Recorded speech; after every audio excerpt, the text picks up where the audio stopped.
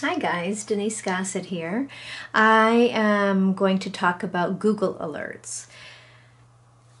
If you don't know what a Google Alert is, you can go to google.com and you can actually put in certain words so that you get an email anytime that particular thing is mentioned. It's great for actors because I use it when I book a movie. So let's say I just shot it.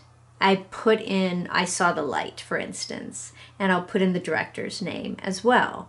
And so anytime I saw the light is in the news, I'll get an email about it.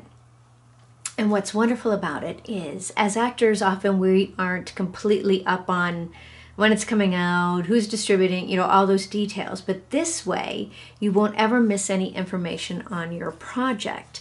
And it helps you to promote too. So like when I saw that, Sony was taken over, I knew that with I Saw the Light, I could post about that and tag Sony in it.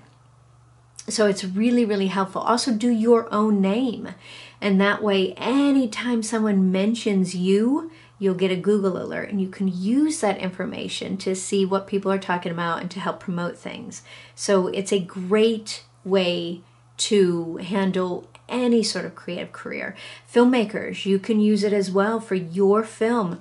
So let's say you submit for reviews and you don't necessarily always know when that review is up. Well, the Google alert will tell you that it's up, and then you can use that to promote.